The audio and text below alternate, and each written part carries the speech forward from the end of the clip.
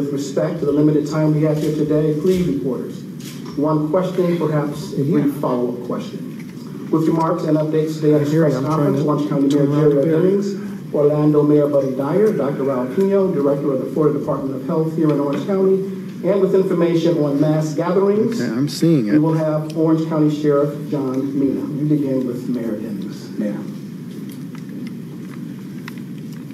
Thank you, Dr. Williamson, and thank you to all of you for being here as we update you on the latest developments regarding the COVID-19 pandemic here within Orange County.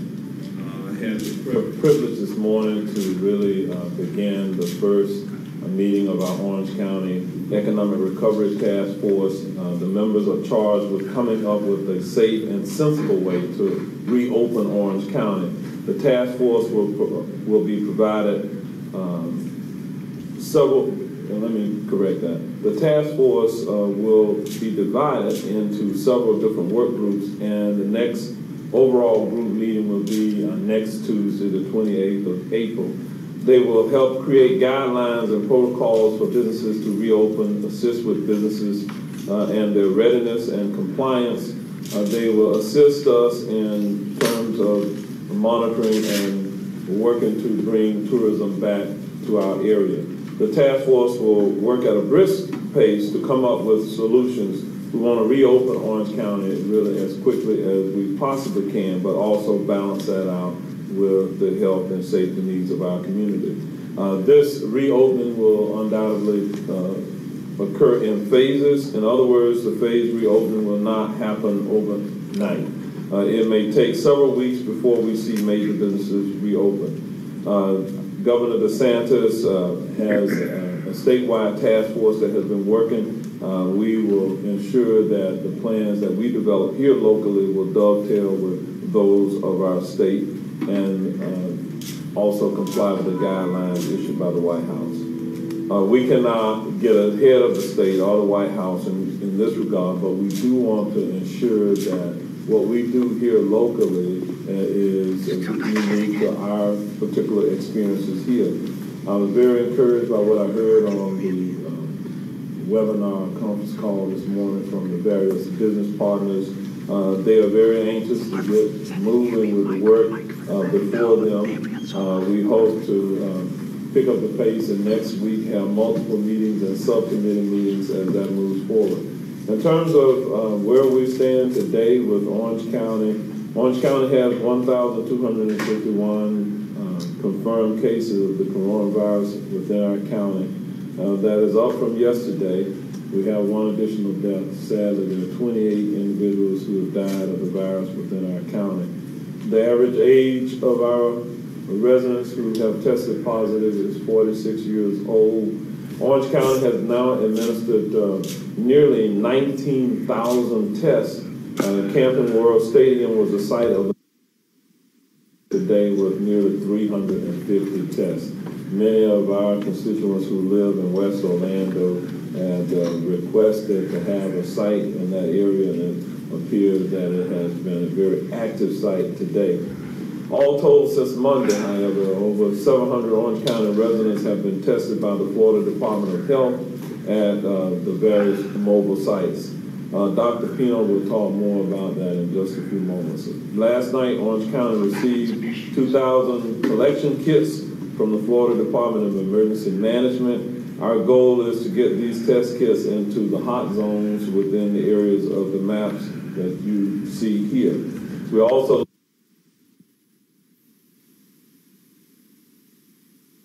itself. We are in the process of finding additional testing sites near the hot zones, and we will share those updates as we make decisions associated with that. Our Orange County Animal Services continues to offer virtual adoptions for pets through its website and Facebook page. We ask that you learn about the new virtual adoption program through our website. There's a photo, I believe that is, where is it? The photo is over here to the left, your right, of Kiara, one of the dogs up for adoption. Since the recent virtual adoptions launched, Animal Services has facilitated 22 cat and 7 dog adoptions through the new program, and since launching just last Thursday. More than 225 people have reached out to inquire about the program. Thank you for finding forever homes for our local animals in need. Also, let me acknowledge yesterday West News for helping to raise over $1 million for Second Harvest meals on a daily basis right here in our community. While we're in this pandemic, that certainly has been something that is well needed. I also have to acknowledge various faith leaders and faith-based organizations who have stepped up to assist our community during this time of need as well. And before I go to Mayor Dyer, I want to wish the Central Florida Muslim community the Ramadan Mubarak as they observe the holy month of Ramadan, which starts tomorrow evening. Ramadan, as many of you know, is a month of charity and helping the needy. But we have seen various individuals within our Muslim community work really to provide services to the needy. At the Islamic Center of Central Florida, food drives have been conducted every Saturday at 5 p.m. to help the families who have been affected by the pandemic. The Islamic Center also provides healthy meals to the homeless and is working with local hospitals to provide hot lunches for the healthcare workers, many of our healthcare workers in the area. At the Islamic Society of Central Florida, 5 different mobile food distribution projects have been organized in Orange County. An average of 400 families have been helped between the Goldenrod and Pine Hills locations. Again, let me say thank you to all of those different organizations for supporting our community during this pandemic, and we wish everyone a happy Earth Day as well. And so with that, I'm going to turn it over to Mayor Dyer. Thank you, Mayor Demings, and good afternoon, everybody. As we plan for what our new normal will be and strategically work on guidelines for when we can reopen. All the while, we need to continue to stay at home, and it's important to remember that we do this while the virus is still here in our community. We know that there's not a vaccine that's been developed yet for COVID-19, and we know that there's not enough testing for everybody. So that's not debatable. Those are the facts. But at the same time, we recognize that as we continue to see declines in the numbers of people testing positive, and also plan to reopen our community, there's a direct reflection of our control over the virus by our actions that we have taken by staying at home and social distancing and wearing face coverings. Our new normal, it's clear we will continue to take extra precautions. Many of these actions that we're doing today will need to remain part of our daily lives. We're going to have to continue to be diligent about hand washing and wearing face coverings when we go out. And we'll need to protect our most vulnerable among us, the most susceptible. And we need to continue to practice 6 feet of physical distancing. It's not going to change anytime soon. Our personal actions and responsibility will be more important than ever when we open back up. We made a lot of progress, but we got more progress to go. Today, I had the opportunity to see the mobile testing operation at Camping World Stadium in partnership with the Department of Health of Orange County. As I walked the site, I had the opportunity to thank many of the healthcare professionals that are out on the front lines that routinely go above and beyond to keep our communities safe. And I can tell you, Dr. Pino, that is one efficient operation going out there. I congratulate all the healthcare professionals involved in the mobile testing. There were 250 individuals that scheduled appointments and 250 were tested, but they also took walk-ups, and I saw people biking up and all types of transportation, so there were another 100 done for a total of 350, so we're very thankful for that. And I want to thank all the workers from the Department of Health in the City of Orlando that had their commitment to make sure that was done. As a city, we continue to look at different ways we can help our local small businesses who have been facing unprecedented challenges. This coming Monday is our next council meeting, and we will provide some relief to our Main Street districts and their businesses. We have a proposal that allows the Main Street districts to draw down immediately the remaining city match funds that are made available annually, and it additionally allows the dollars that were previously dedicated for beautification projects within the districts to be put towards COVID-19 recovery and support for small businesses. With the small businesses being the backbone of our local economy, we want to do everything that we can to bring them back to prosperity. I know there's a lot of information going out every day about the virus, and we are committed to getting that vital information to every single resident in the city. I want to remind the public again that we have a dedicated web page that we have created on the virus at orlando.gov/COVID-19. And the latest information is available in 5 different languages: Spanish, Portuguese, Creole, Vietnamese, and of course English. Additionally, OLA, our Office of Local Assistance, remains open virtually, and residents can reach out there at 407-246-4310, 407-246-4310. Let me close by saying that we can't get back to economic health without ensuring our public health. The virus continues to be lethal. Mayor Demings noted another tragic death. Each one of us has the power to keep the spread of the virus low and protect our most vulnerable.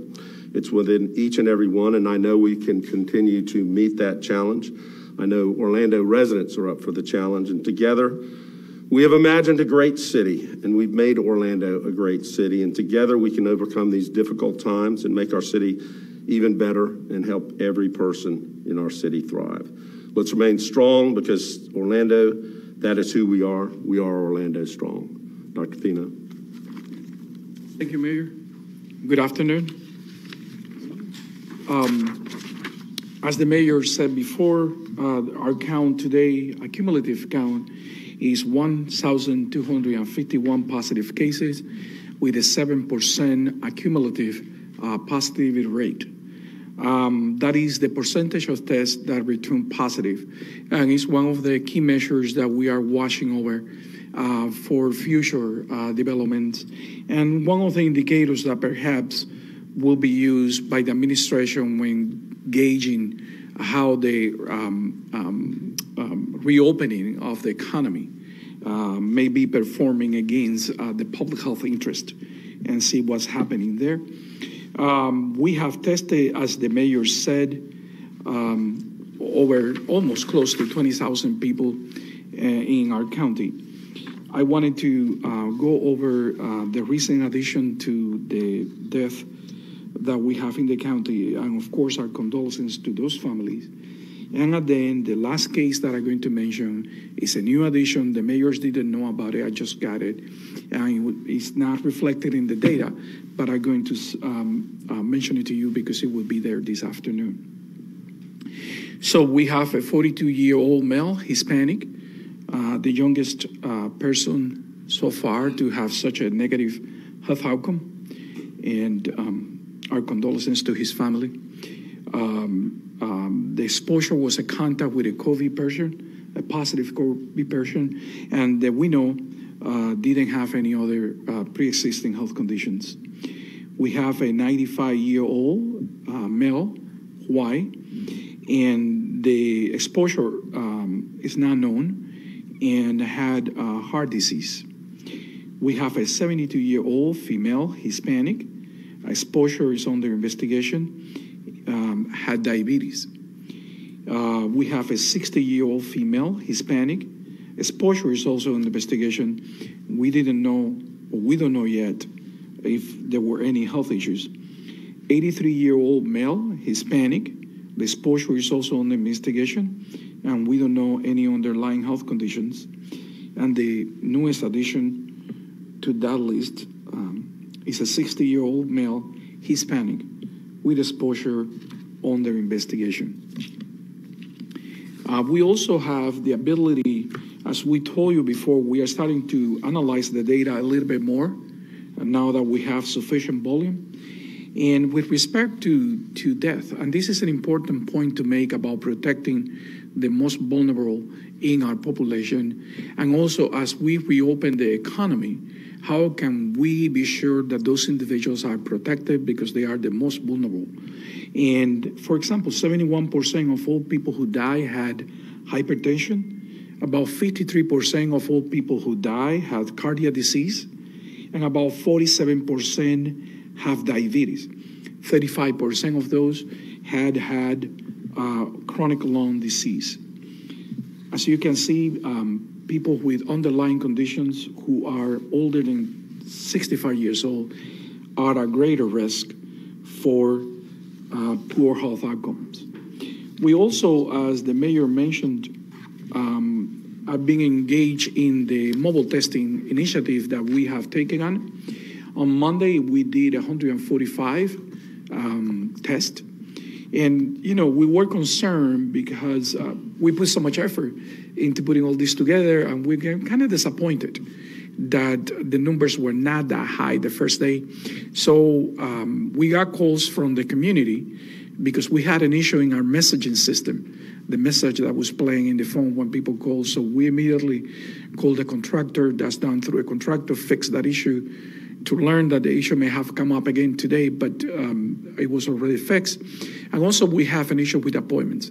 For that to say that the day after we fixed it, we did 240 yesterday, and we did 350 today. So pleased with the response from the community, and also that we are doing enough testing that justifies moving all these resources through the county, which is not an easy task. And for those who may have the time, at some point, it would be good to see how these operations go, and we may put a video online because it's quite interesting.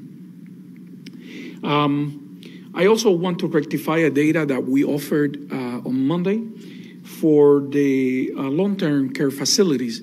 When we mentioned those facilities, we say that Encore at Avalon Park had 2 cases. They called us, we reviewed the data, they only have 1 case. We were able to determine that that case was wrongly assigned to that facility, so that was fixed.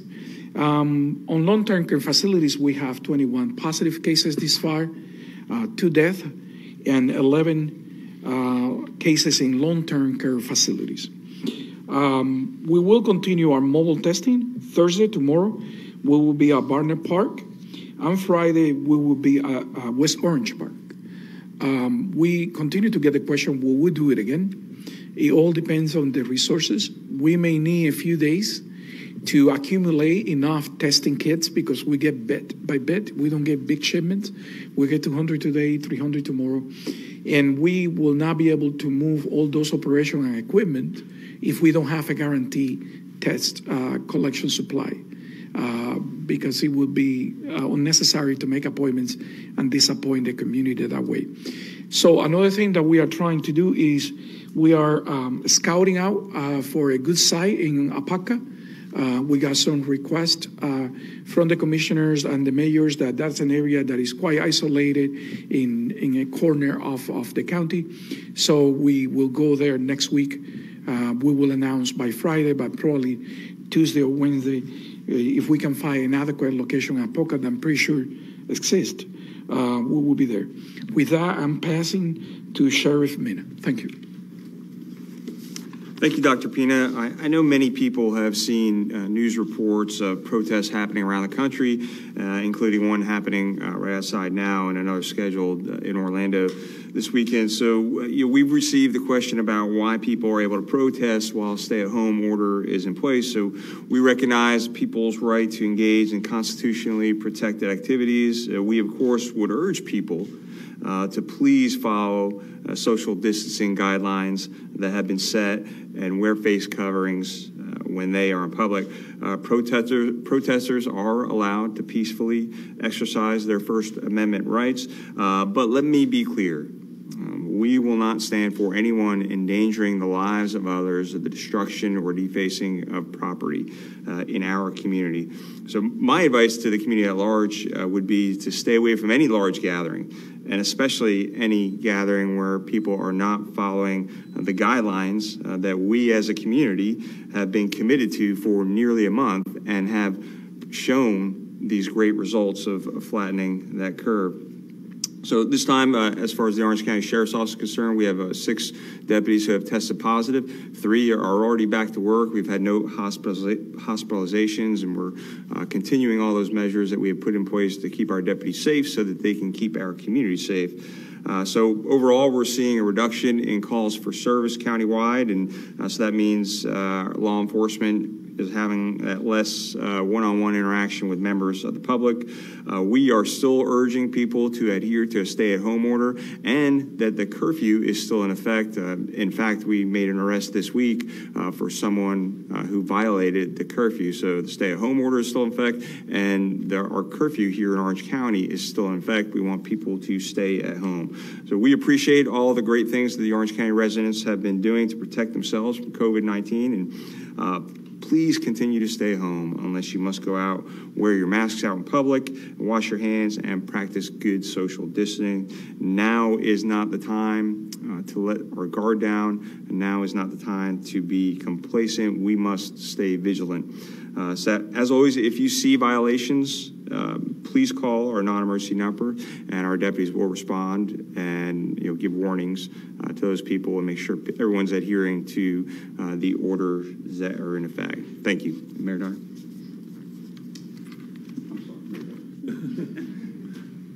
All right. What we'll do at this time is open it up for any questions that you may have. Again, to our Spanish-speaking media. We do have Commissioner Gomez-Cordero. Thank you for being here today as well. And so if you have any questions in Spanish, as we have customarily done, they will certainly respond to you as best as they can. Okay, questions? Mr. Mayor, this is Steve Hudak from the Sentinel. I may be a little ahead of ourselves on this, but from the task force meeting today, there was suggestions or recommendations from the hospitals that at some point we'll want to do universal masking and we'll want to do temperature testing. How can we adopt those recommended protocols like that without the necessary personal protection equipment and those kind of measuring devices in business? And again, I might be way ahead of us on that. Okay, it was a good question. The Economic Recovery Task Force had an organizational meeting today, and there was much conversation there. As I see it, we do have to get further direction from the federal government about the types of protocols that they will mandate from the state of Florida. This coming Monday, the governor's task force will meet, and there's no doubt that there will be some written guidance that comes out from there.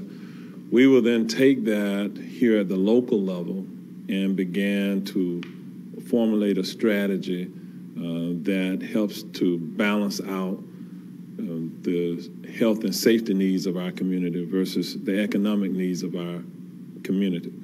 I do anticipate that the work groups that will be put in place, the subcommittees subordinate to the overall Economic Recovery Committee, will make recommendations about what type of sanitary protocols will need to be put in place. And that will be based upon the type of business, I think the density of people who will patronize the various businesses.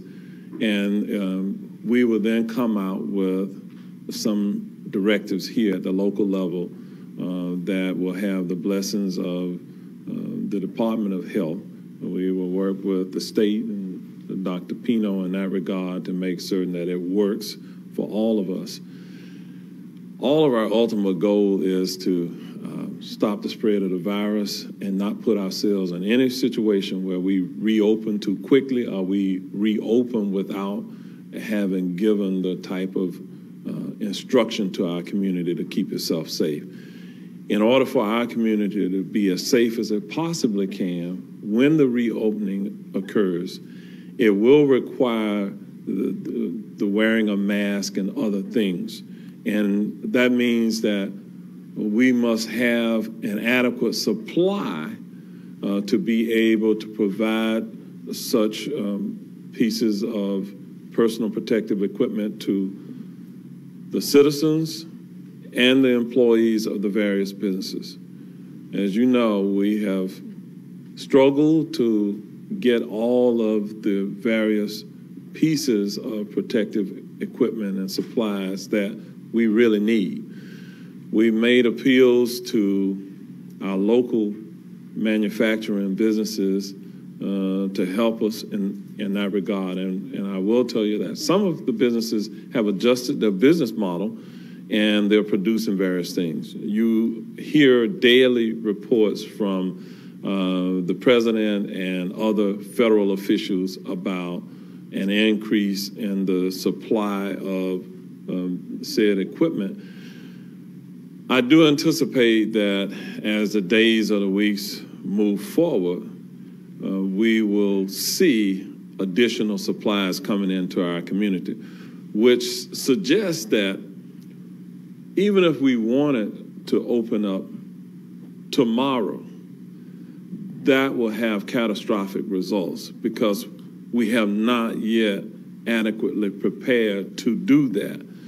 And the worst thing that I think any of us want to do is relive this experience again at an even worse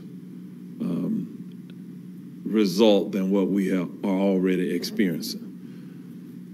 So we have to listen and take the guidance of our healthcare and our medical professionals.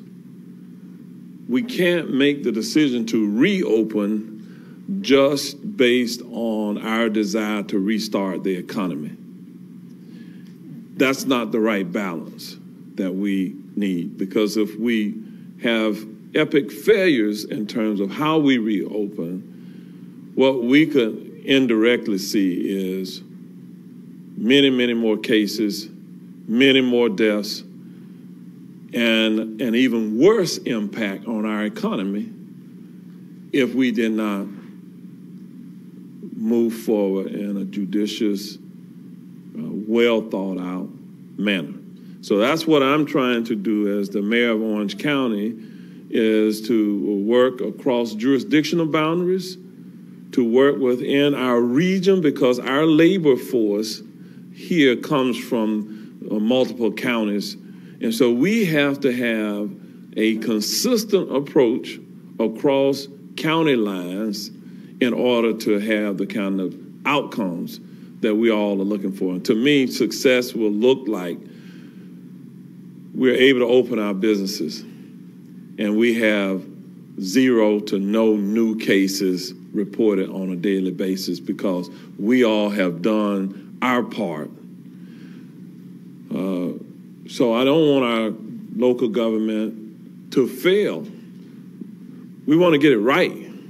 And so we're taking our time to make sure that we get it right when we open up our businesses. And so we just ask for the public to have the kind of patience that is needed during this pandemic. We all have to work together. We're not working in opposition to each other. We're working. You heard Dr. Pino say a few moments ago with the new deaths that were reported that he talked about since we had our last press event 2 days ago. You heard a significant number of the individuals were elderly. If you were listening like me, a significant number of them were Hispanic.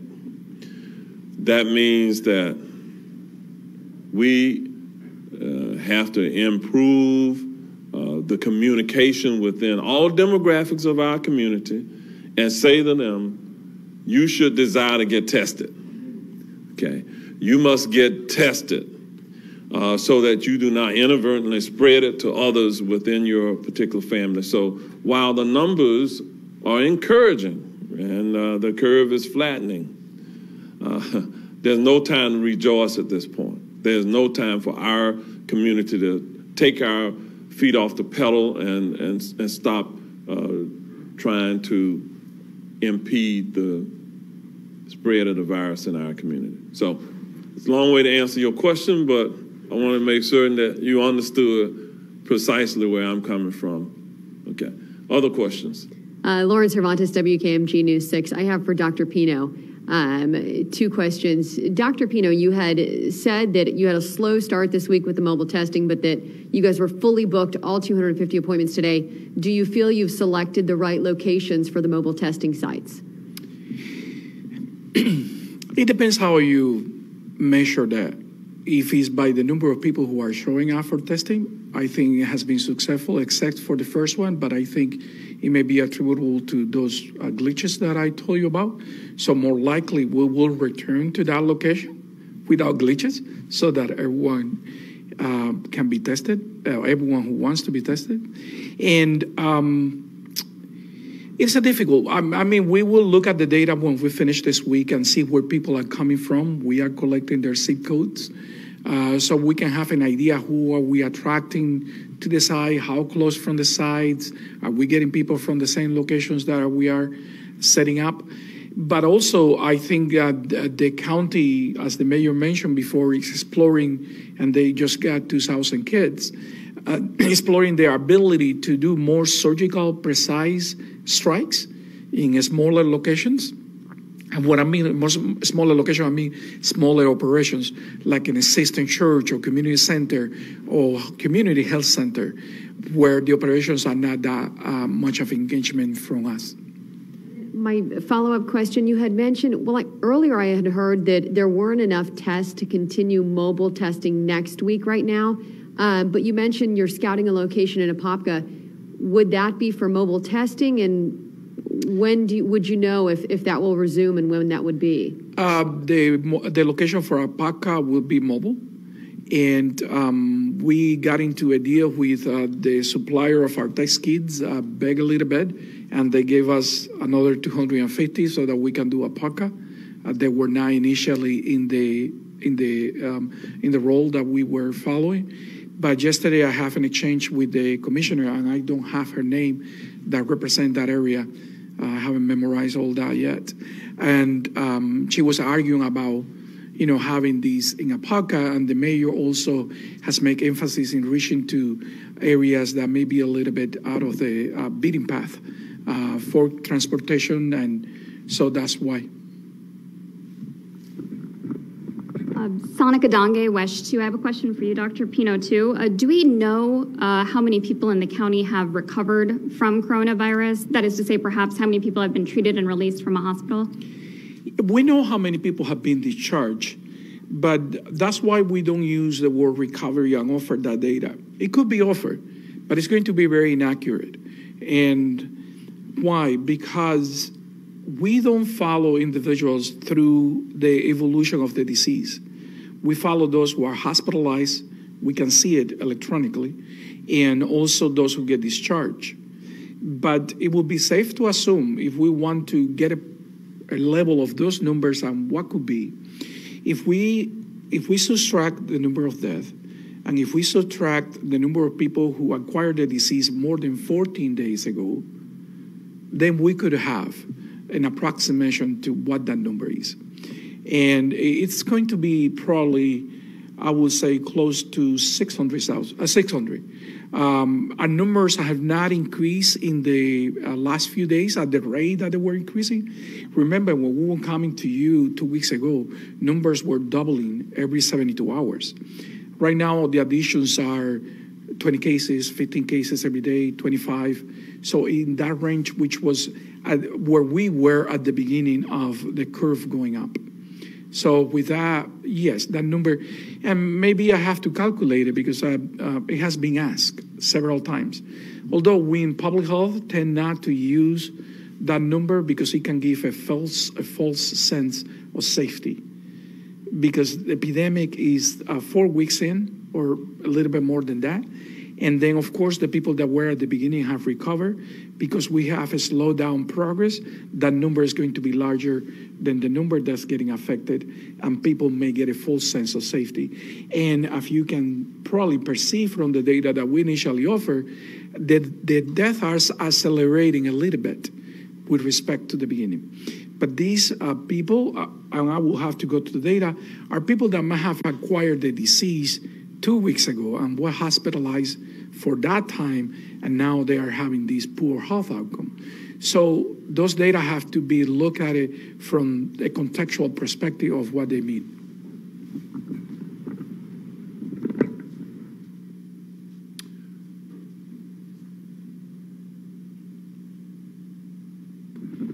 Okay, a few more questions. It's Samantha Sosa from Fox 35. Mayor Demings, given the explanation that you gave to Steve on his question, is it still reasonable to expect for businesses to open up on May 1st, even with those guidelines once the stay-at-home order is lifted? Or is it possible that Orange County, based on our numbers, is going to extend the county-wide stay-at-home order? The question around the date that businesses will reopen, I cannot give you a precise date at this point, because that really is the work of the Economic Recovery Task Force to look at the phased approach to how businesses will reopen. I don't believe that every business across the various sectors will open at one point on one day. I believe that there will be a phasing of types of businesses that will open based on the data that we're seeing here within our community.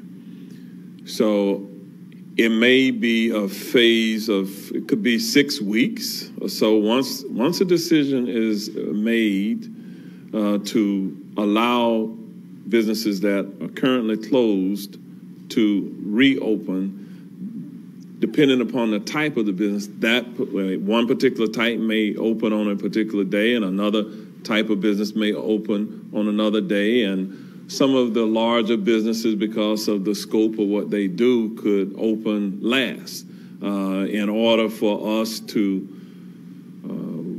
gather data and research about the rate of infection as that phased approach occurs. So if we open and we saw all of a sudden a significant spike or clusters in certain areas, we have to be able to be flexible enough to adjust to know that the decisions that we have made regarding our reopening were the appropriate decisions to make. It has to be based on the medical science that they're seeing at the same time.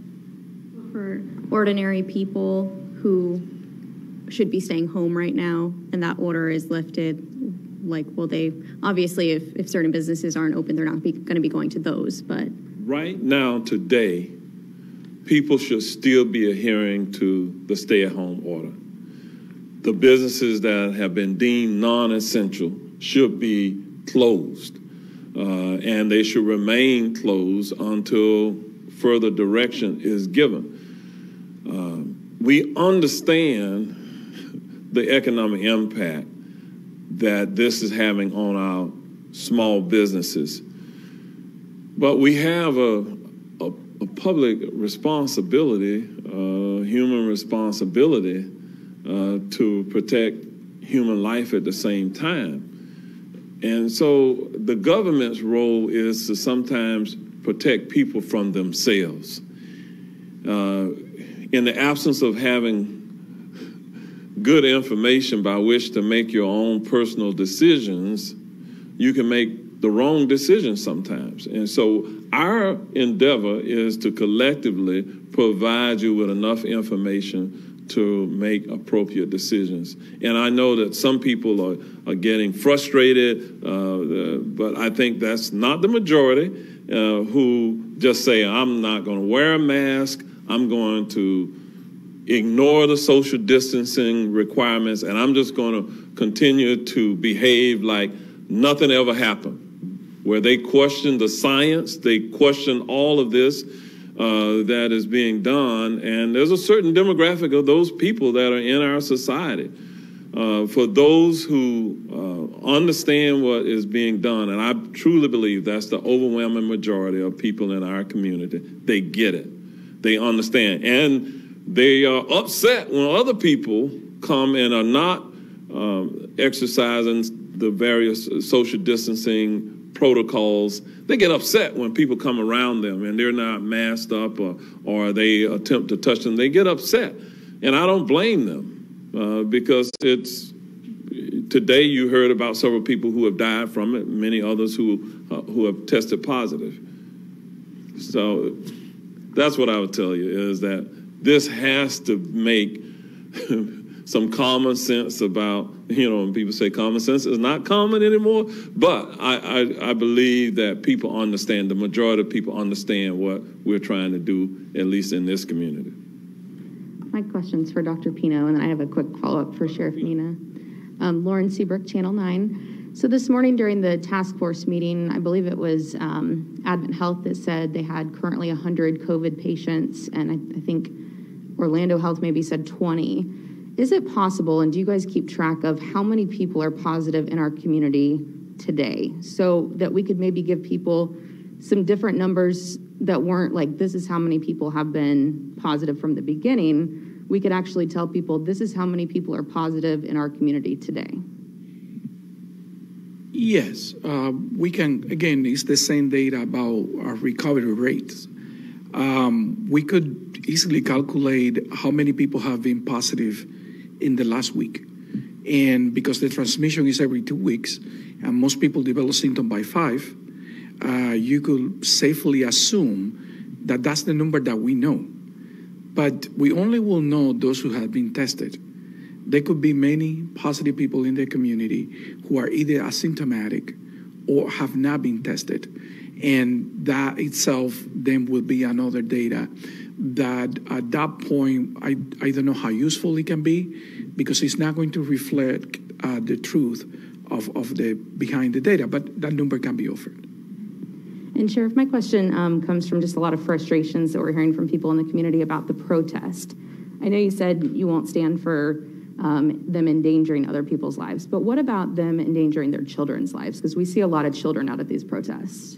Right, so there's no enforcement action that I could take as a sheriff and arrest that person.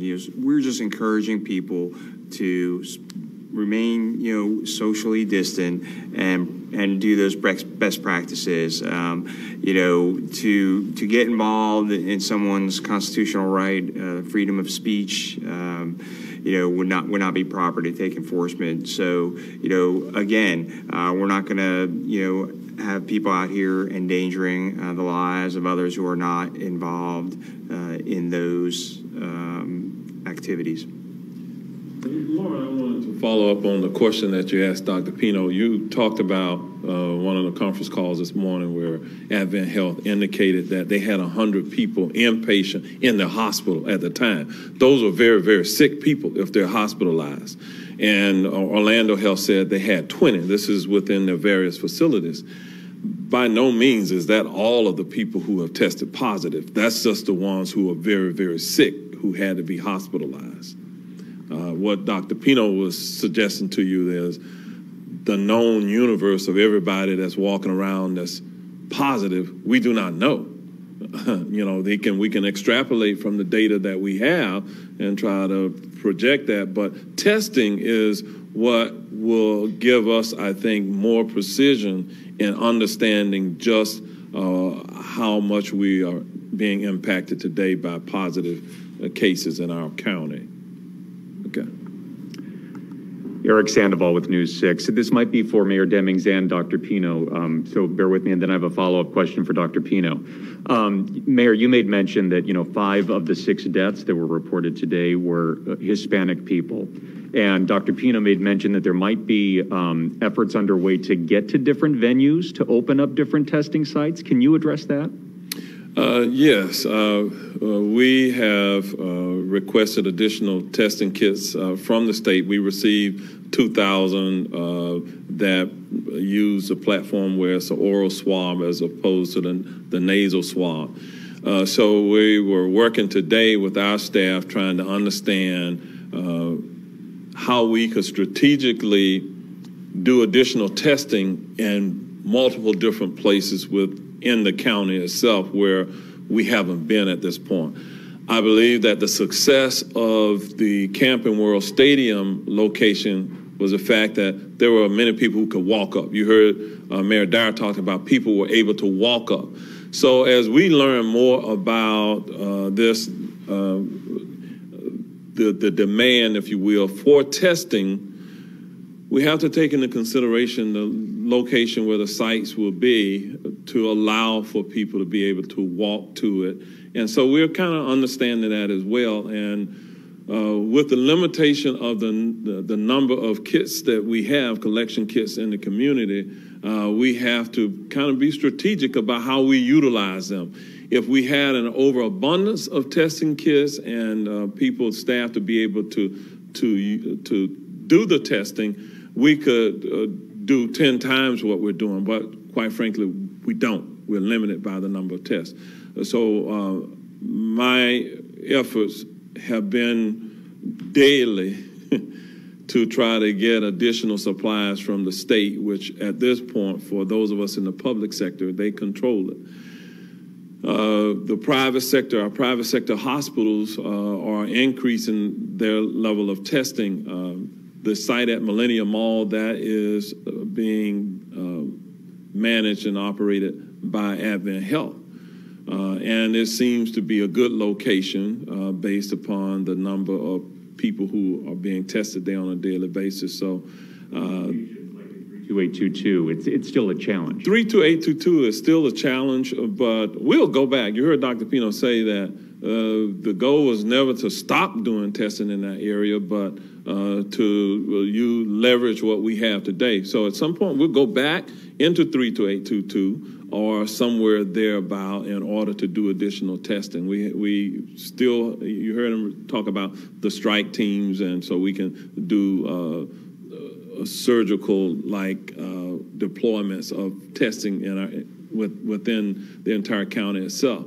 So while the rate of infection seems to be down, again, I still say it's no time for us to let off of the gas on the restrictions that we have in place. This is the time for us to really reassess, to validate what the assumptions that many people are making at this point. And Dr. Pino, can you address getting that message to the Spanish-speaking community? As we reported last night, there was some outdated information going out on the Spanish-speaking hotline.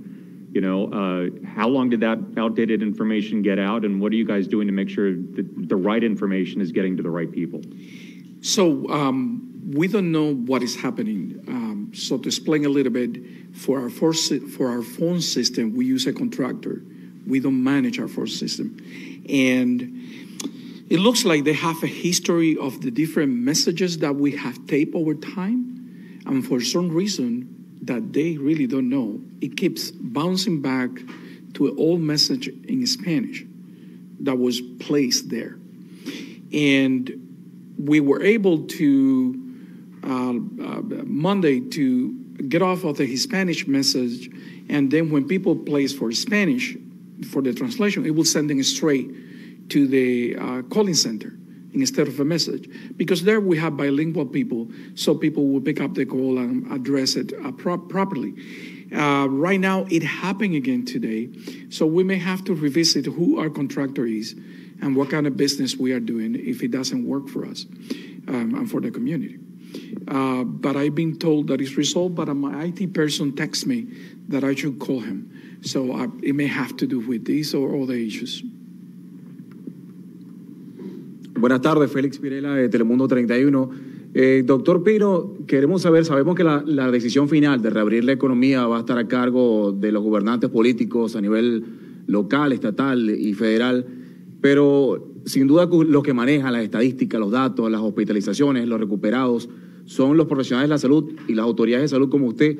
Y hoy estuvo usted participando en la primera reunión de trabajo para reabrir la economía. ¿Cuáles son las recomendaciones para cuándo creen usted que podría normalizarse la situación acá en el condado Orange, tomando en cuenta, sin descartar, un posible repunte de esta pandemia, pero ¿cuáles son las sugerencias del Departamento de Salud? Y la segunda pregunta sería, ¿las comunidades hispanas se siguen viendo afectadas por esta situación?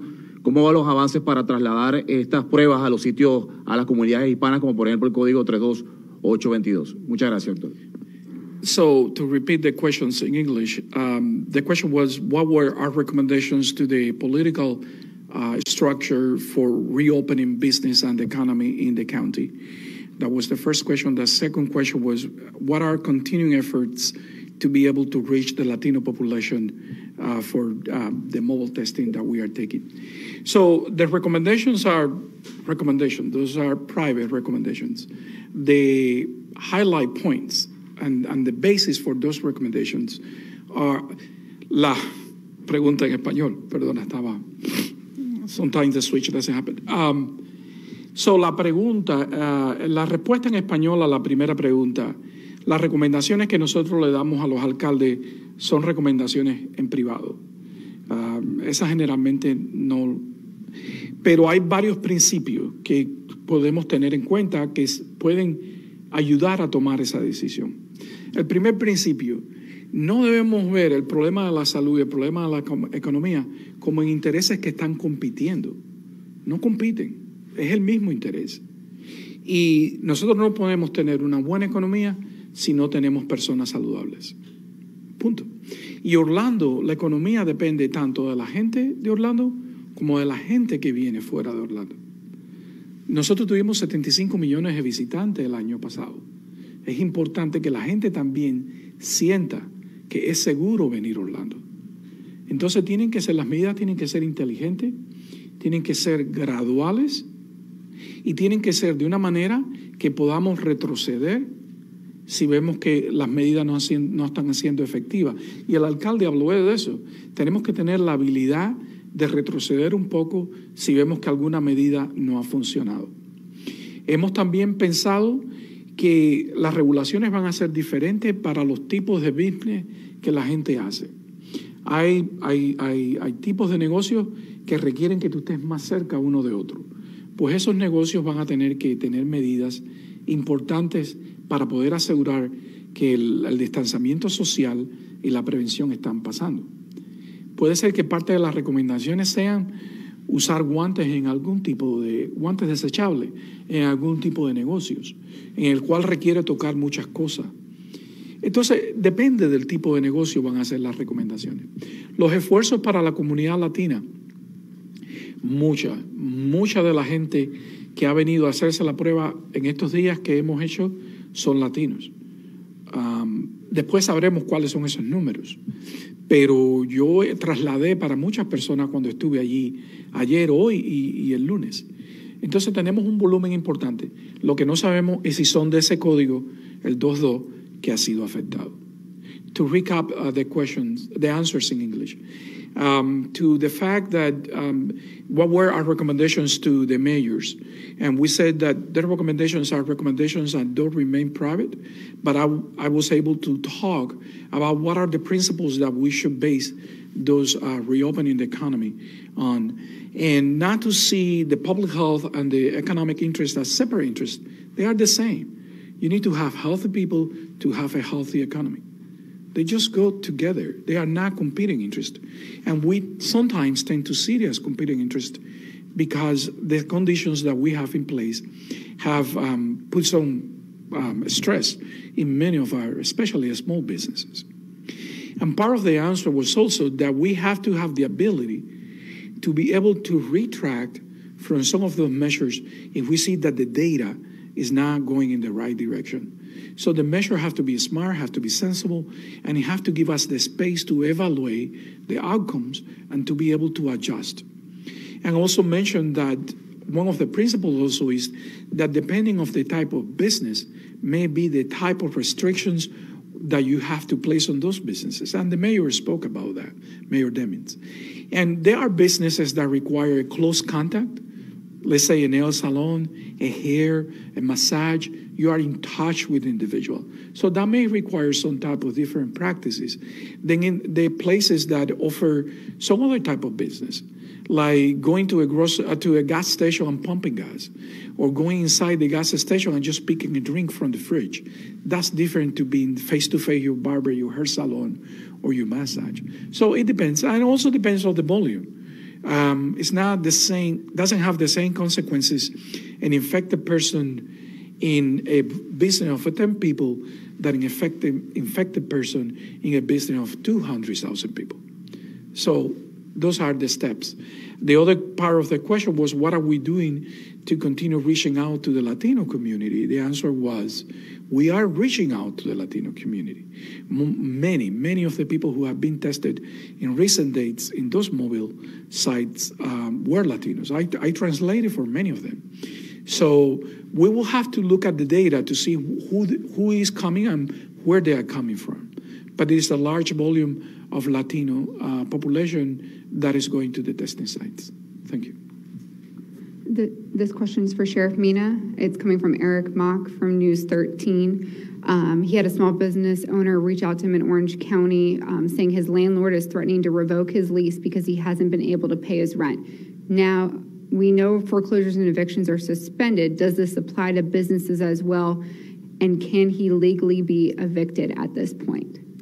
So, when I met with the chief judge and talked about evictions, we decided that we were not going, our deputy sheriffs were not going to go out and evict people out of their homes. Now, since then, the governor has suspended all of those evictions, and I'm not positive that applies to that situation there. I'm not the right person to answer that. Okay, and this final question comes from Melissa Thomas with Florida National News. This one is for Dr. Pino.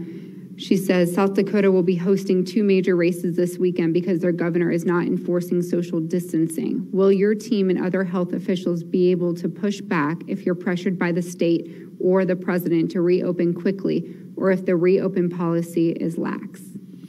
I don't think that pushback is the word. We will tell the truth, and we have told the truth here, and we will tell to the public how the data is behaving, how the cases are behaving, and people will be able to judge by themselves. But with our 2 mayors, I don't think that it will be a need to push. Our mayors consume data, and they rely on those numbers and have rely on the advice of public health officials and clinicians during this transition into this period. I don't think, why will not they do the same in the way out?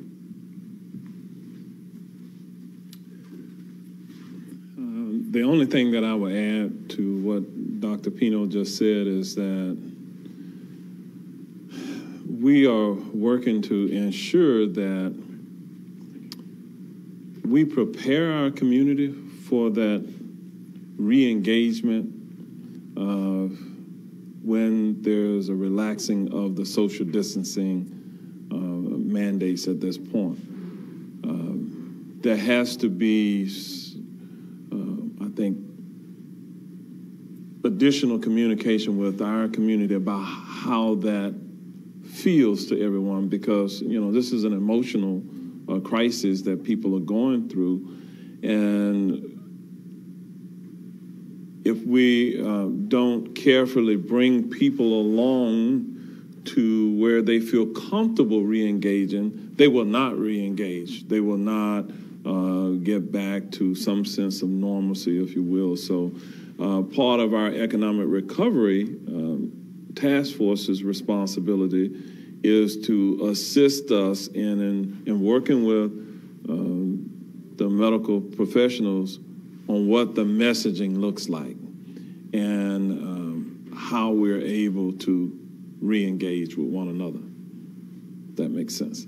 Okay, I know that if there are additional questions at this point, I don't see any, then what we'll do, we'll conclude this part of the press conference and kind of move into more of a Spanish response. And so I'm going to ask, as we do that, I know we may have to change our sign interpreters, and I'm going to ask one of my special assistants to come forward, Ms. Elia Torres, and Commissioner Gomez Cordero, if you'd like to join us up here, please do, and with Dr. Pino here, the effort here is to make certain that we speak to our Spanish speakers and they are able to hear more directly from me. So Ilia Torres is going to interpret what I say, and she's going to put it in Spanish. Word for word, right, Ilia? Okay.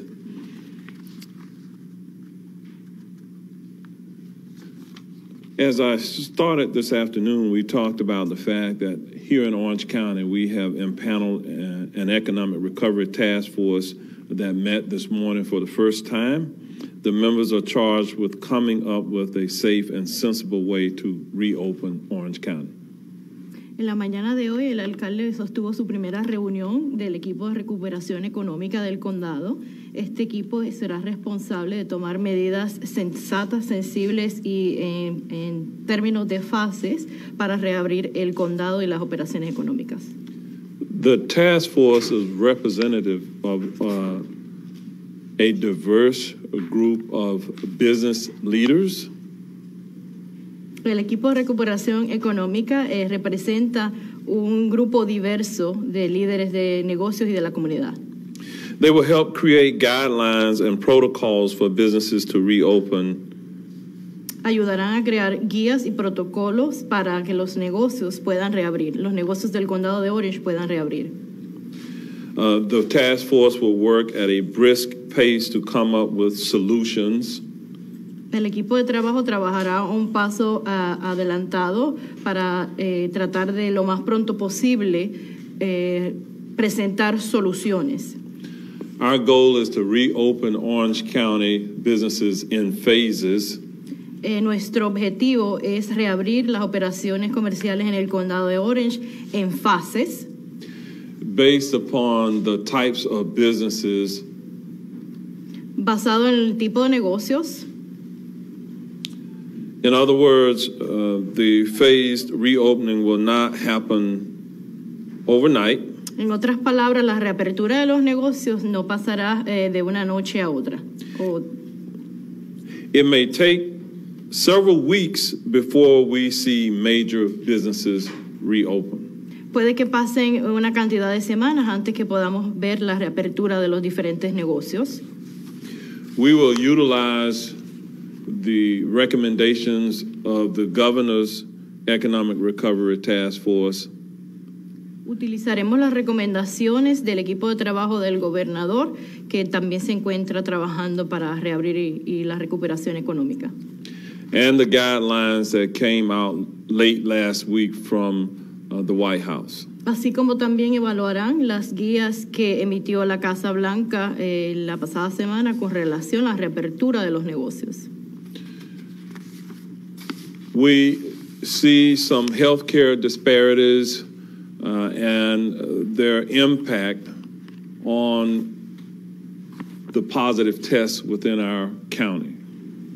Hemos visto unas disparidades en términos de los pruebas que han sido realizadas en nuestra comunidad. And so even after the pandemic concludes, we still must endeavor to work to remove the healthcare disparities that existed prior to the pandemic. Aun cuando la pandemia, cuando culmine, debemos seguir trabajando para eliminar esas barreras o diferencias en términos de salud. That will require local governments working with the state and federal government to develop long-term solutions to disparities within healthcare, within housing, within employment, within business, etc. Eso requerirá que varios niveles de gobierno local, estatal y federal continuemos trabajando de la mano para eliminar esas barreras o diferencias en el área de la salud, de los hogares, de los negocios, entre otras cosas. Okay. And Commissioner Gomez Cordero, would you like to make any comments? No. Okay. Okay, so are there any questions in Spanish for our Spanish speakers? Dr. Pino is here as well. Dr. Pino, would you like to share some additional information? Yeah, there are some requests. They requested online en español. Ellos han pedido en línea que en los medios sociales que digamos en español la lista de los fallecidos. Y eso es lo que vamos a hacer. El primero es era una persona de 42 años, latino, y contrajo el virus desde otra persona. No sabemos si tenía condiciones de salud previo al virus.